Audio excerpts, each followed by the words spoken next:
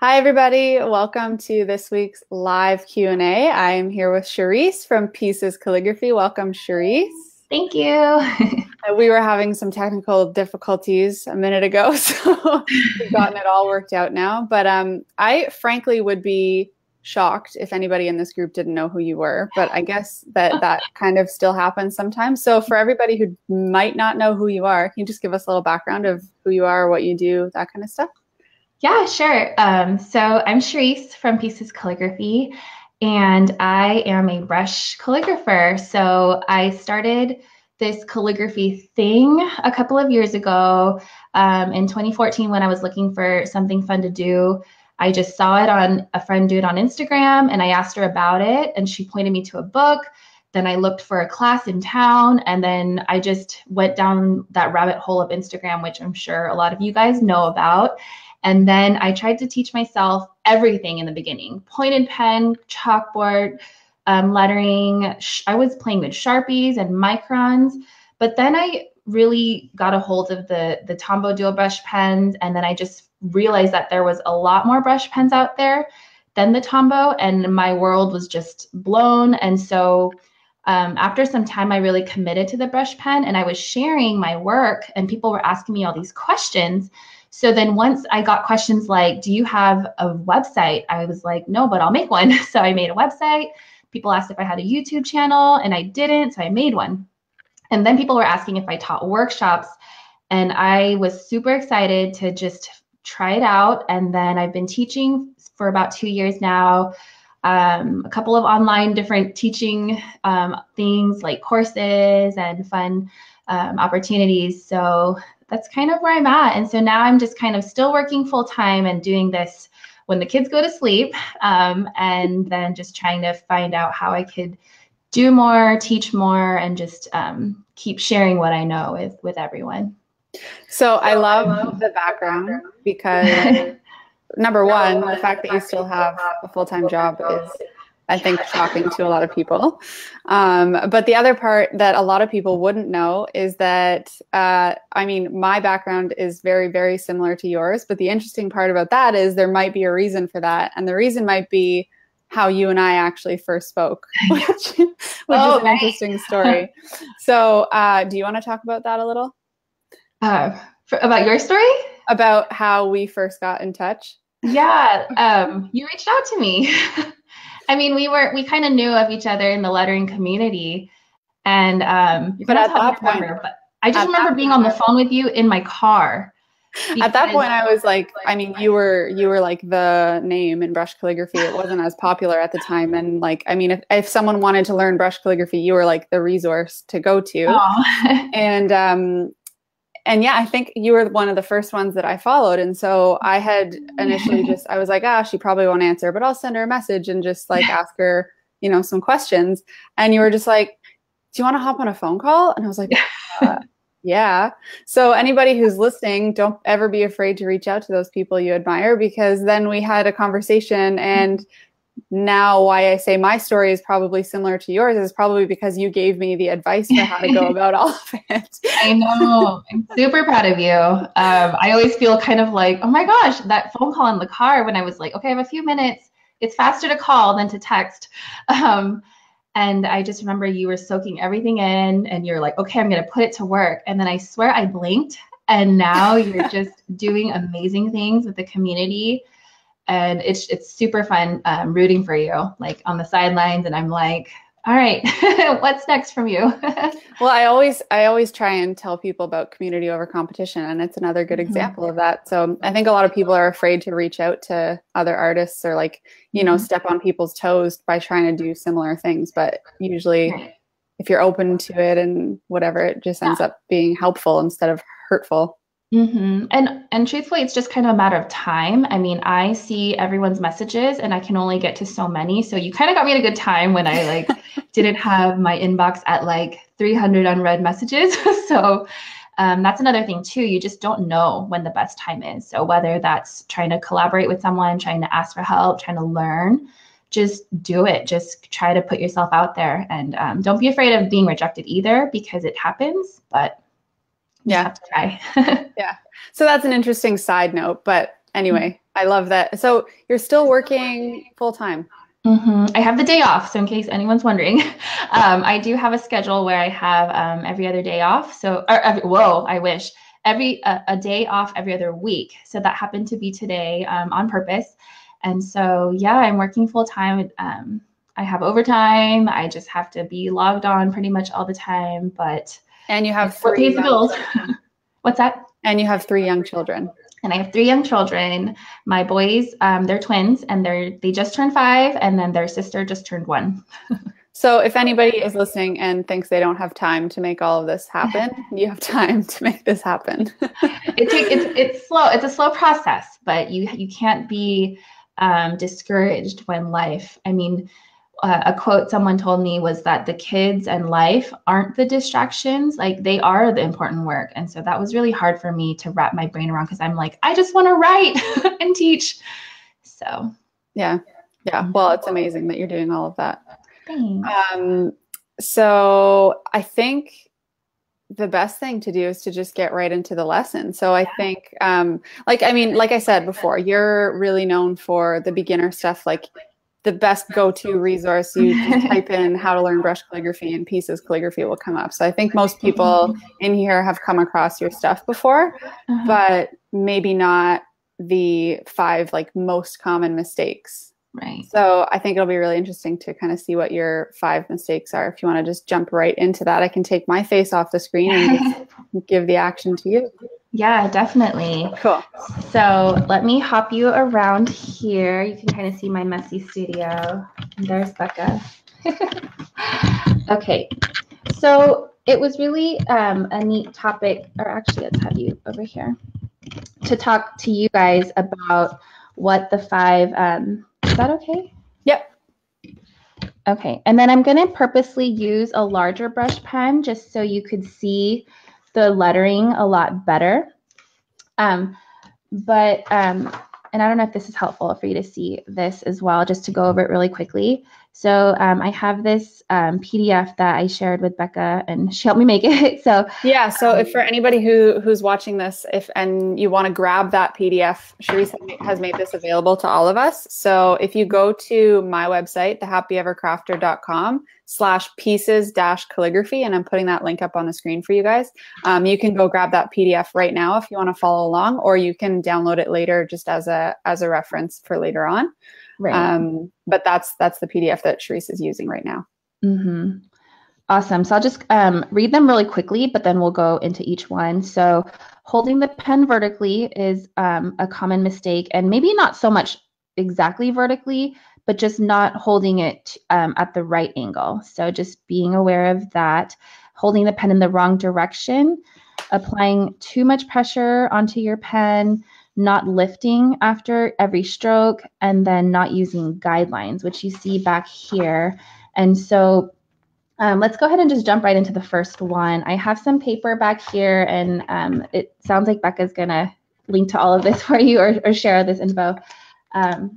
So you're using Rhodia paper, right? Right. So I'm going to use Rhodia for the for everything except the last one, because obviously guidelines, I want to point you to this paper. But for the first one, now you'll have to, don't mind my camera angles. So I love sharing with my students, like if this was your aerial view, let's see, there we go. You wouldn't want to hold your pen straight up to the ceiling, because what's happening is, and here's like a side view. When you hold the pen up to the ceiling, you don't have space for that tip to bend. And the way brush pens work are they bend at the tip here. And so I hope this is the right angle. This is kind of hard for me with the... It's hard with the camera, yeah. Yeah, because of what we were talking about earlier, seeing it backwards. Would it be helpful to do this? Can you see my angle better this way? Yep. Okay, great. Sorry for that point there. So if I'm holding it up to the ceiling, this pen tip doesn't have anywhere to bend. But if I bring it down at an angle, so now I have this sort of 45-degree angle to my page, then if I press down, then I get a thick stroke. If I press down a little bit, I can get a medium stroke. If I don't press down at all, I could just keep it on that tip. Okay, so it's this ability to press against the page without kinking it or fraying it, because if you hold it too upright, it's not like a paintbrush where the bristles will spread out, but then they'll come back together. These pens, the brush marker pens, are made out of felt, and this material is really sensitive to being pressed down at the wrong angle. So that's the first mistake that you want to avoid. And the easy fix for that is just to bring it down to an angle. Okay, so just that side view again. So here is going up right. Imagine my pen is facing is pointing up to the ceiling here. But then if I bring it down at an angle, then you can see how it can bend. Is that something you can see? Yep. Cool. I really love that angle because you can really see the bend in the pen. Okay, and this goes for all brush pens. There are some pens that are a little bit more stiffer and some that are more flexible, but in general, it's about pulling it down at that angle. Okay, so we're already getting messy here. The second thing I want to point out is if I have, let's do another line here. So if I'm trying to, if here's my baseline, and I want my letters to be on this slant. So if I'm doing my letter A, I want my thick strokes on that slant line. If I'm doing a letter B, I want the thick strokes along that slant line. And people have asked me, what do I mean on the slant line? What I'm talking about is these thick strokes here are parallel to that slant line. Like if they were to land on, if you looked at where they are aligned, they're parallel to this slant line. So sorry for the math lesson in case some of you guys are cringing, but this will all make sense. So what happens is, now remember the first tip I said to hold your pen at an angle, but there's another part to that, and you want to point it in the right direction, because if I'm holding my pen at an angle, I could hold my pen at an angle this way. I could hold my pen at an angle this way. So it's still at an angle, but where is it pointing? So what I tell students is to look at the tip here and point it perpendicular. Another math term. So perpendicular, remember, is 90 degrees. So this is my arrow. You want to point it so that it makes a T. Okay, so see how here's my slant line, here's my pen. You don't want the pen coming down this way, coming down this way. And this is different than pointed pen, because pointed pen, you actually do want to point it with the slant line. With brush pen, you want to point it perpendicular to the slant line. So look what happens when I make my thick strokes pointing at that slant line. I'm able to easily put the strokes down where I want them. If it was pointed, say, this way, I couldn't really make the thin and thick strokes as easily. Like, it's just kind of an awkward position. If it's pointed from down below here, I wouldn't be able to bring the thin and thick strokes. You need the side of that pen. Okay, so that's the second point. And another extra tip for this is if you're having trouble finding that perpendicular angle, and you have to forgive me, I can't totally turn my page with the camera here, but you want to rotate your page. Instead of having your hand be the one to twist and turn, you would keep your hand comfortable, but you would rotate your page until you find that direction. All right, so let's do number 3. And number 3 is applying too much pressure. So a lot of times in the beginning, I see very heavy hands of not having that different amount of pressure.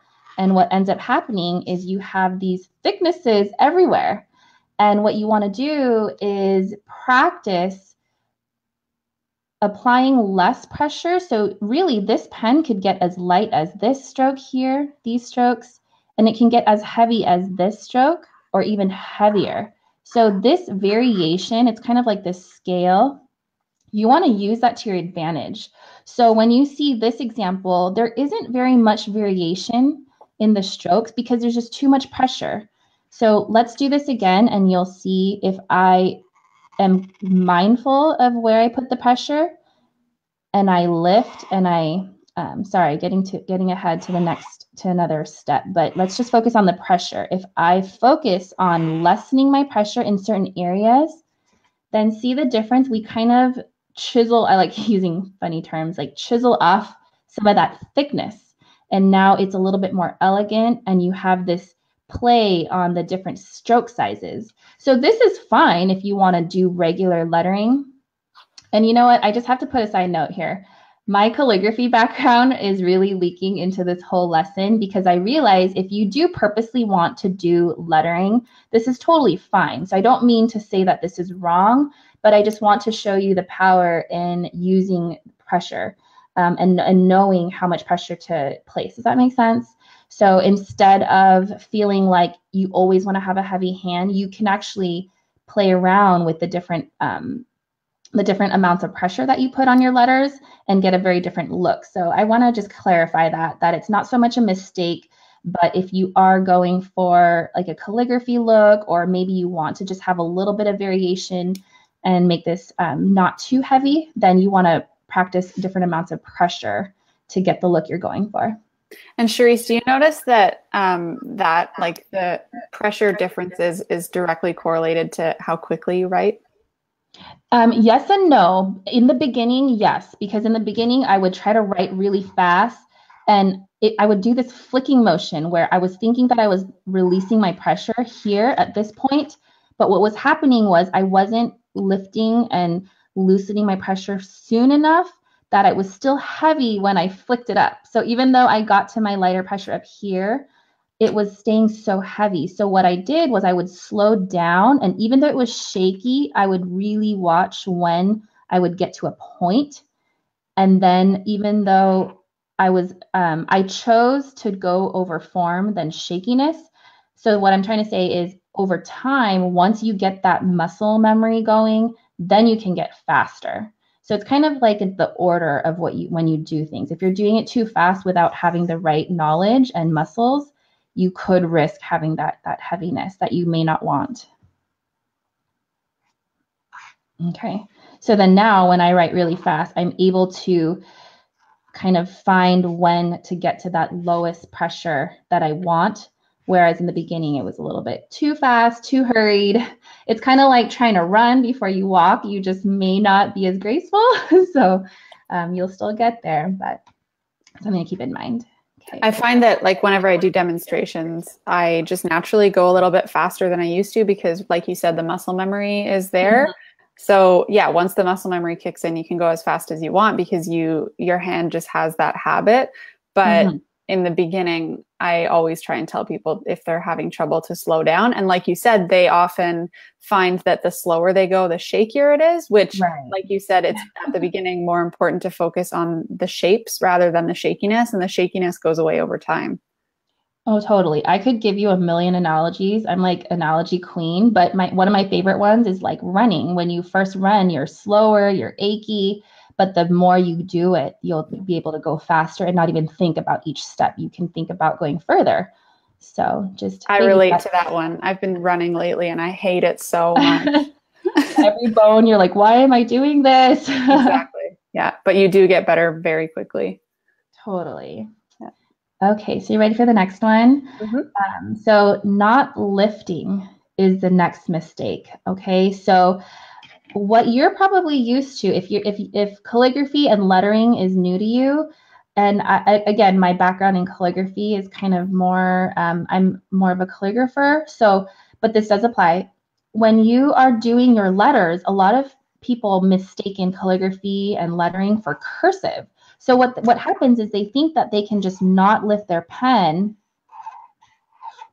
And what ends up happening is there's this overlap that you don't really, it's okay if you're going for that look. So again, I'm not trying to say that things are wrong, but what's important is to be mindful and intentional. So here's something that I do to kind of give myself a little bit more breathing space for my letters. So if you look at these areas right here, I'm putting little triangles to show you the difference in where I lift my pen after each stroke. So if I do this again, I have my oval here. I lift my pen so I can place this next stroke. Okay, and then I'm going to do my letter B. It's just, it allows you to open up your letters a little bit more. Okay, I don't think this was the best example, this B to C, but let's look at this B right here, this A to the B. So you just have that opened up space instead of it being so bottom heavy right here. And then another example too is like the letter N. If you don't lift your pen and you're a right-handed person, you may get something that looks like this, which is fine. I mean, there's nothing wrong with this letter N, but what happens is the tip of your pen is right here, and so that next stroke comes out this way. So then, and I'll give you a lefty example in just a second. So if you instead lift your pen tip to the right side of that thick stroke, then you can come out here, and now you give yourself a little bit more space. Okay, so it's just about the look you're going for. So for a lefty, and I'm not, my dominant hand is right, but I can try to do my best to demonstrate. So I'll bring you down here a little bit. So if I, it's not focusing. Okay, if I'm making a letter U, for example, and I don't lift my pen and I just press down from here. Okay, ooh, let's try that one more time. So I make a U. I was about to say your left-handed lettering is very impressive. Is it? Well, and then you had that shakiness. I've been practicing. I may or may not have a secret goal of trying to write left-handed. No, you don't. So do I. I don't practice it, but in my mind, I will. It's on my bucket list. Cool. We can start a new Facebook group, ambidextrous letterers. So as a lefty, the pen tip is on this edge now, right? So as I go up here to this next stroke, if I don't lift and I press down, now that stroke comes back here. But instead, if I were to lift after that stroke, then I can place my pen out this way, and then the thickness of that next stroke will, so see how the pen tip ended here? Now it's ending, now I'm starting here, and I can bring that thickness out here. Okay, so it's just another way of opening up your letters so that this stroke here has all of the space that you were hoping for, whereas this one, it gets a little bit compressed and just, I like congested, if that's an okay word to use. I like my letters to breathe and be graceful. Okay, so hopefully we get on time because I can go off forever. Oh, you got lots of time, but we got an interesting comment from sure. Kathy. Kathy said when she was doing Show Me Your Drills, which is my program, that to remember to lift every time she used a different color for the strokes, and it slowed her down. And I know that you do that a lot too.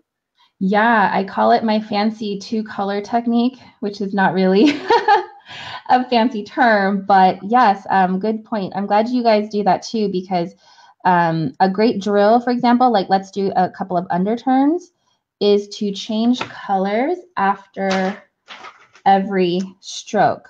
And what that does is not only does it force you to lift your pen, but it forces you to see where each stroke falls. Whereas if you used the same color, you may not see that difference, right? And so that's a great, I love that, that trick. Yep. And you can apply this to anything. It doesn't have to be the same stroke. It could be different letters. So you could see how each letter form is created.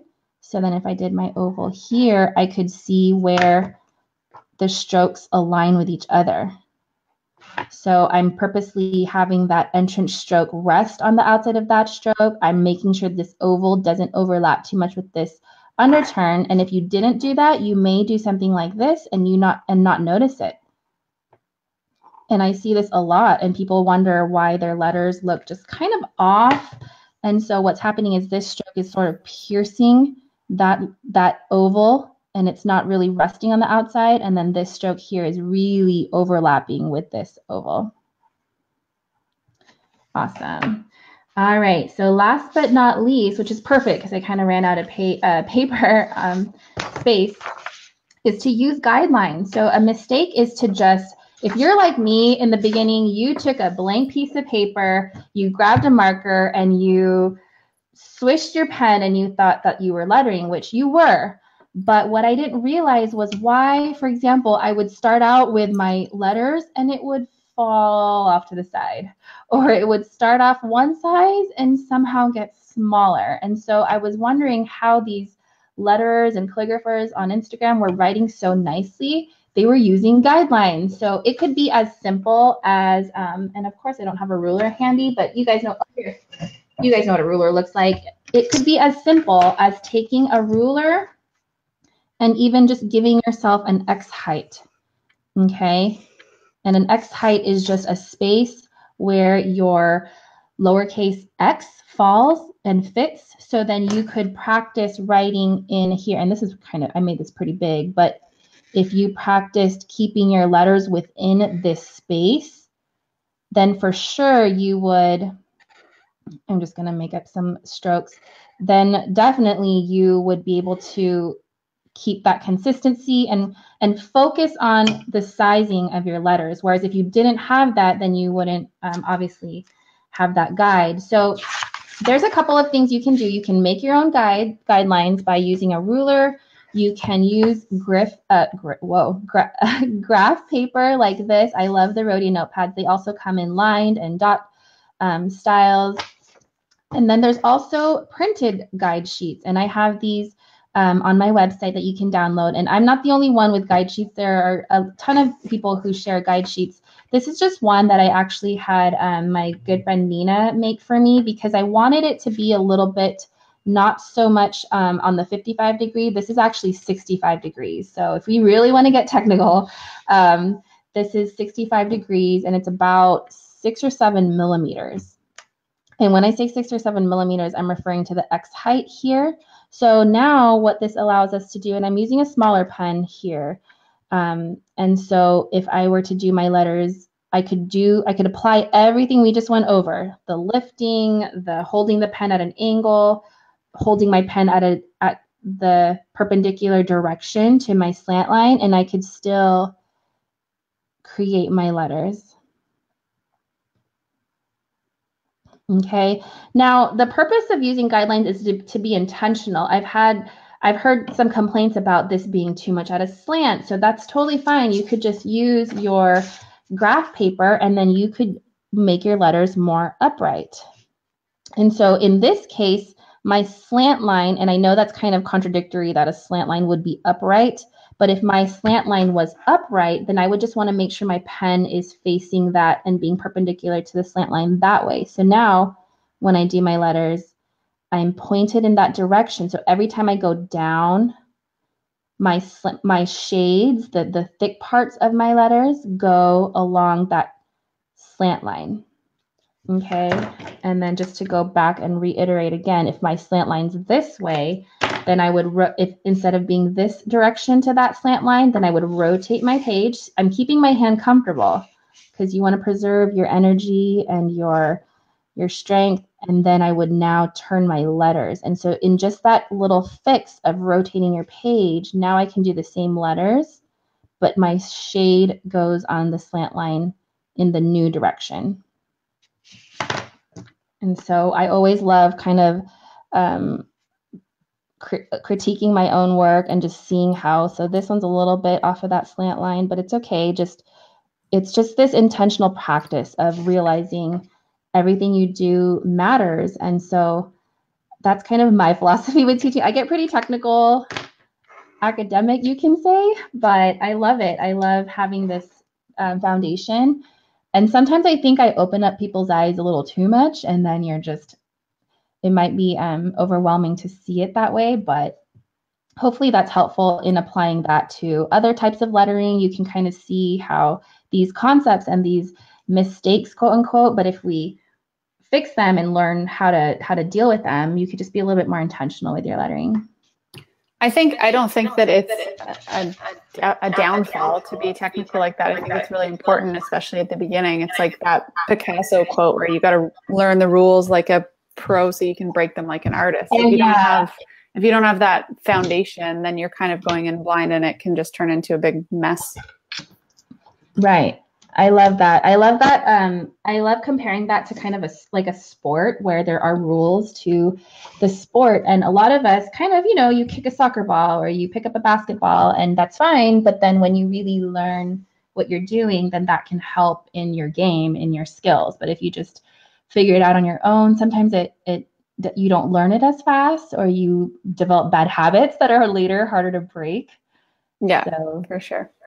So I've just opened up the floor to questions, but I think that it's safe to put the camera back on your face now.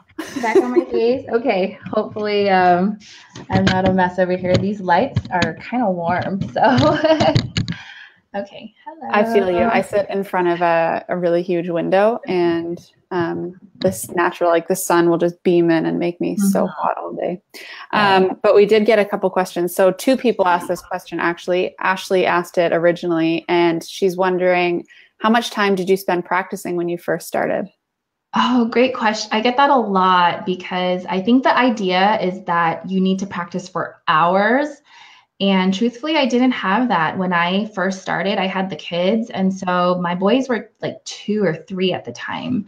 I can't put a number to it, and so I hate saying I just practiced when I could, but literally I practiced when I could. And so whether you have 5 minutes a day or you do have an hour, what I usually tell folks learning is that it's more about being intentional and doing the right practice. I hope that's helpful because I know you're kind of looking for a number, like, do I need to practice for 15 minutes? Well, if you practice the same stroke for 15 minutes and you felt like from that beginning to the end, you even just made one light bulb moment, that's a great practice. You could practice for an hour and not do any, and be making these mistakes that we talked about and not get anywhere and be kind of in the same area you were to begin with. So instead of putting a number to it, I would just kind of focus on where are you at with your lettering in the moment? And then what are the small things that you could do to improve, and then spend the time you have doing those. But if you do have hours, great. I mean, I think more practice is always helpful, but being intentional is better than hours and hours on end. For sure. And actually, the other person who asked the same question, the second part of the question was, is there ever too much practice? There is. I truly think if you practice too much, you could risk kind of just overwhelming yourself and almost losing your excitement over the lettering. And so in a weird way, I literally sometimes walk away from the pens. Sometimes life takes me away from it. So in a natural way, I get a break from it. But I think if you're like with a little bit of too much of anything could be harmful. But if you take those breaks and then you kind of come back refreshed, it's okay to practice for a long time. I would just listen to your body. If you feel tired, if your mind you don't feel creative, if you're feeling discouraged, I can't tell you, I will be the first to admit that being on Instagram too long, looking at your pens and hoping that the letters come out right, it can be frustrating. So just listen to your body and take breaks when you need to. Well, and I think those 2 points kind of go together. It's like the minute you have been doing it for too long and you notice you're no longer being intentional about it and you're just kind of like phoning it in just for the sake of practicing, then it's no longer useful if you're not being intentional. So Right, definitely. Okay, we had another question. Mariella asked, at what point can you consider that you're no longer a beginner? That's a good question. I actually heard something recently. I can't remember what it was. A podcast. I'm always listening to podcasts, and there's like 3 stages to learning, and the first one is like imitation, because we all have to copy someone, right? In the beginning, just to learn the steps. And then there's assimilation, and then there's innovation. And I thought that was really neat because it's okay to copy. You just don't want to pass others' work as your own if you're in the learning stage. But once you pass that, okay, I don't have to look at, like Sharisse's letters or Becca's letters, or, I actually know what the letters look like. You're kind of moving on from that beginner stage, because now you're kind of, maybe you pull inspiration from around you, and then you get the itch to write just what comes out from your own hands. And so at that point, I personally felt like I wasn't a beginner anymore. In the beginning, you know, when you're a beginner, you kind of forget, okay, wait, thick strokes go down and then goes up, or these mistakes that we talked about, you're still trying to tell yourself those things.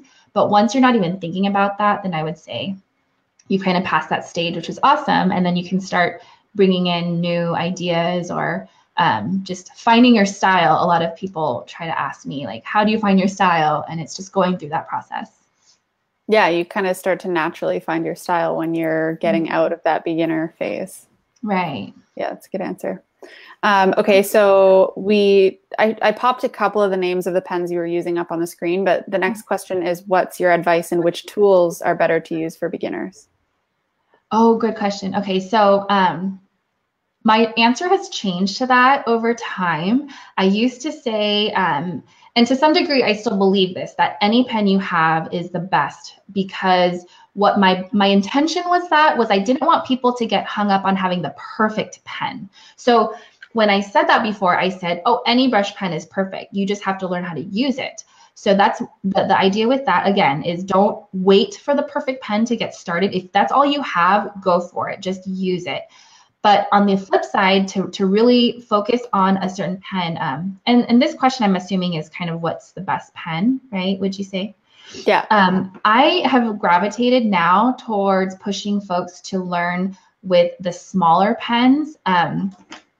And then as I say that, I have another exception to that rule, but I love the Pentel sign pens, the Kuretake Futogokachi pens, and Becca, I didn't mention this one earlier, but the Tombow Futonosuke pens.